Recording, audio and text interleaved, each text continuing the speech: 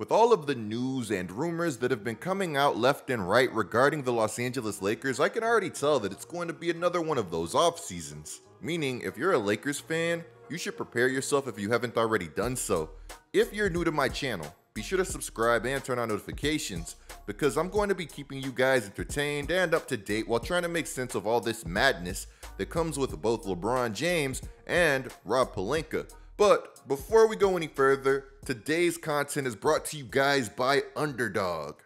Right now, Underdog Fantasy is running the promo of all promos. From now until June 2nd, anytime you make a full WNBA entry that includes a player with a flame emoji behind them and the player card, that entry will receive a boosted payout if that entry hits.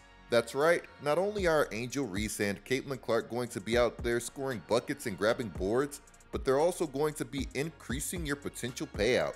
Between these amazing promos and the NBA playoffs, I've been having a ton of fun with the easiest and best way to play fantasy sports, and you can too. All you have to do is click the link in the description or download the app. When you sign up, you're going to want to use code COOP, because when you use code COOP, you're going to get the chance to earn up to $250 in bonus cash on your first deposit.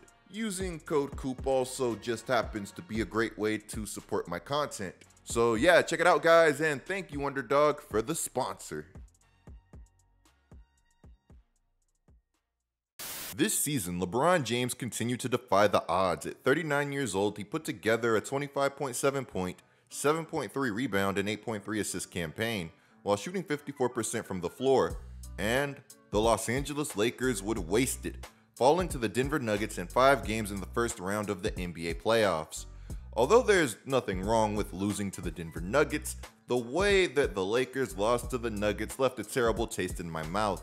There were multiple instances where the Lakers would gain this nice lead on the Nuggets and then just fall apart out of nowhere. When the Lakers blew that 20-point lead in Game 2, and then Jamal Murray hit that heavily contested buzzer beater to stun the Lakers, I knew that the series was over with. When you're playing the MVP in Nikola Jokic and a team that's as good as the Denver Nuggets, as Austin Reeves said, you have to play nearly perfect basketball, and the Lakers didn't. There were some reports out there that the Lakers falling to the Nuggets in round 1 wouldn't get Ham fired, but ultimately the writing was on the wall. The players didn't respect Ham, and Ham was nowhere near as good of a coach that he needed to be to overcome something like that. Just look at how mad that LeBron James was here after Ham failed to challenge this play.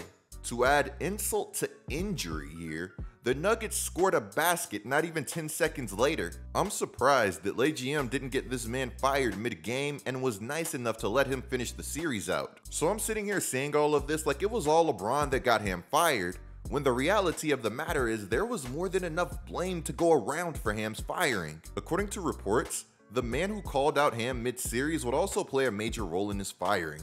For those who forgot already, Anthony Davis called out Ham mid-series, saying that the Lakers had no idea what they were doing as a team on the basketball floor. Ham responded to this claim from Anthony Davis publicly, saying that he would simply agree to disagree. Don't get me wrong, this was a big deal at the time, but it turned out to be bigger than I ever thought it would have been. The team would view Ham's response as an unnecessary amplification of tensions from Ham's side. With the rest of the team already frustrated with Ham and Anthony Davis specifically being frustrated, the Lakers felt like they had to make a decision here before disaster happened yet again. Sam Amick says that when they chose to fire Darvin Ham, he was told that one of many considerations was that it was pretty evident that AD was not on board with Darvin Ham anymore, and they know, like everybody else, that AD has a history of having asked for trades in the past. That's how he got to the Lakers from New Orleans.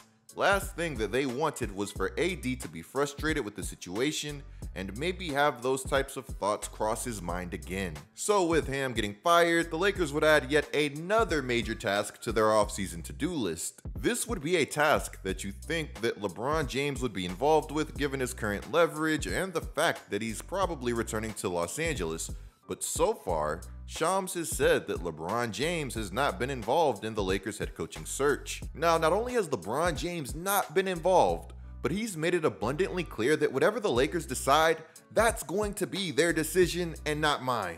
LeBron really said, nope, some of you blame Darvin Ham on me, some of you blame the Westbrook trade on me, but what you're not going to do is blame this next coaching hire on me because I am having nothing to do with it. At least, that's what the reports are saying. With the Lakers coaching search well underway, they've already started to zero in on a handful of candidates, with one of the main candidates ironically being the man that LeBron James recently decided to start a podcast with. For those of you who aren't familiar with the Mind the Game podcast, it features none other than LeBron James and possible future Lakers head coach, JJ Redick. It's a weird coincidence that JJ Redick and Bron recently launched this podcast, and now all of a sudden we're hearing things like the Lakers are infatuated with JJ Redick's short-term potential. Mind you, that this guy has not coached a game of basketball at the professional level yet. To me, him being linked to the Lakers after starting a podcast with Bron seems like much more than some weird coincidence. To me,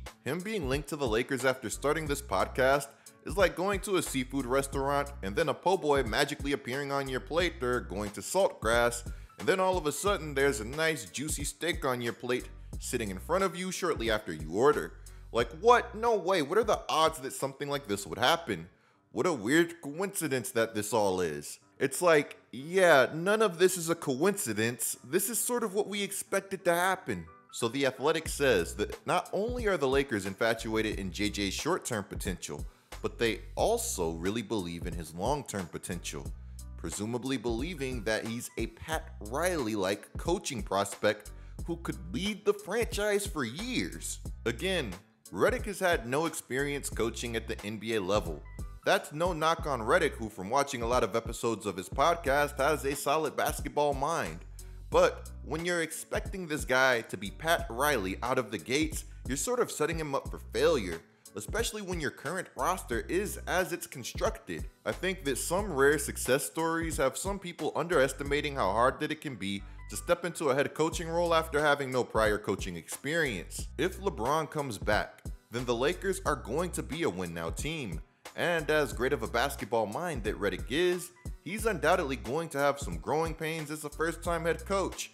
And he's going to have to learn a lot on the fly. These are things that might not sit well with a team that's looking to win now. Even Pat Riley was an assistant coach for a couple of seasons before he ultimately stepped in and won his first championship with the Lakers in his first season as a head coach. If the Lakers were to hire Redick, there's just this giant fear for me that it'd end up being like the Nets hiring Steve Nash. Sure, the Nets had a decent run at things, but the whole time they were on that run, it felt like that run was held together by strings. Nash was hired because he was supposed to be this high IQ basketball genius who was going to have a good relationship with the team's stars, Kevin Durant and Kyrie Irving. But upon getting hired, all the Nets stars did was take advantage of the relationship that they had with him, undermining him from the very beginning. These guys were really campaigning for a washed DeAndre Jordan's renaissance and saying things like, I don't really see us having a head coach. As I'm saying all of this, it's important to note and emphasize that I actually like JJ Redick as a coaching prospect relative to what's out there. I really just think that he'd be walking into a very tough situation for a first-time coach. That situation becomes infinitely harder to walk into if you don't see what AD brings to the table defensively. JJ would actually not vote for Anthony Davis to make either of the all-defensive teams. AD, being the beast that he is, would still be all-defense and all-NBA.